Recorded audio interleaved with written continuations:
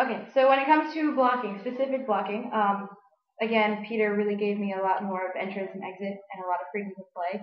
The really, really helpful stuff was when I would do something just based off of instinct, and Peter would just go, okay, okay, now could you do it like a little bit like this? Like if I jump up, I have a certain point when Alcest says he's gonna kill himself.